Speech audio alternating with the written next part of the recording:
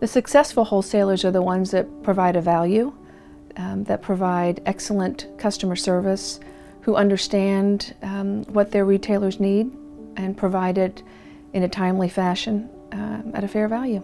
They need to tell the retailer what new products, what new programs, what new opportunities are there that are available, and they need to feed that information back to the growers as to what works at retail.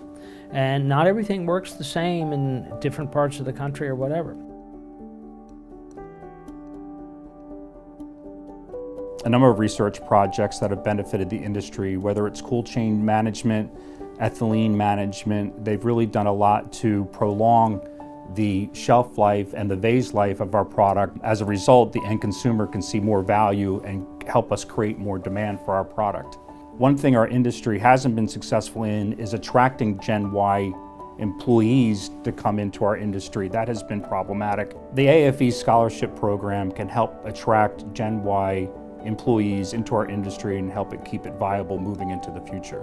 The new business internship is near and dear to my heart. My father donated some dollars, and we chose to put those towards a business internship, one that's centered more around the technology, the graphic design, the accounting, those types of functions that are critical to the success of our industry. We have a social media guide that the endowment has just funded, and that is another great opportunity for wholesalers to bring information that'll keep a lot of retailers in business. I mean, how to reach that consumer today is very different than the yellow pages of years gone by.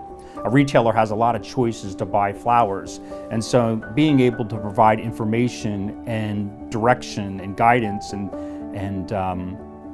things of that nature makes us more valuable to the retailer.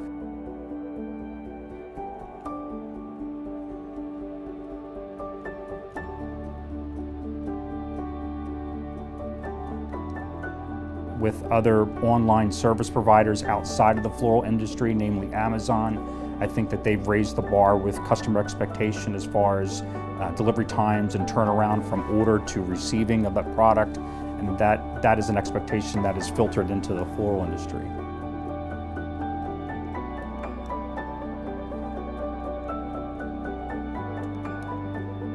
DV Flora donates to American Floral Endowment because we see the positive impact from their research, and I encourage you to do the same.